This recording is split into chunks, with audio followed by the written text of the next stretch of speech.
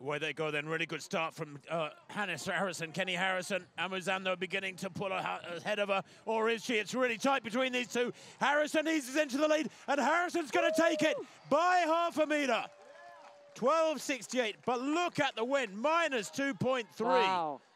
That is quick sprint hurdling into a strong headwind. And Kenny Harrison, well, do you know what? Kenny got a wonderful start. Then she came under some pressure mid-race from Amuzan, who started coming back at her. I thought was maybe going to catch her, but then Kenny, through the last 2 or 3 flights, very, very strong. She rallied and eases away to a pretty comfortable win. You're right. She did have a great start, and then she had to wake up a little bit. Look at this start. So focused. Each and every hurdle is coming her way, but then she had to work a little bit. This is where she had to wake up. Look at the final 2 hurdles where she starts to pull away. Kenny Harrison is focused, and she's ready. Wow, let's head down to T, I'm sure with a smiling Kenny Harrison.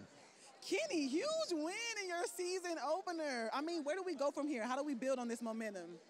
I think there's always things that I can improve on. Got to go back, look at film, and get ready for my next race. I love that. Thank you so much for stopping by and taking some time with us. Thank you. Well, brilliant. She'll watch that and tweak tiny things. You know, they are millimetre. They work things out to the millimetre, these sprint hurdles. Kenny Harrison winning 12.67 over Tomi Amuzan. That'll give the Nigerians some fire in her belly. That'll smart. Cindy Sember, a good third. 12.86 in that strong headwind.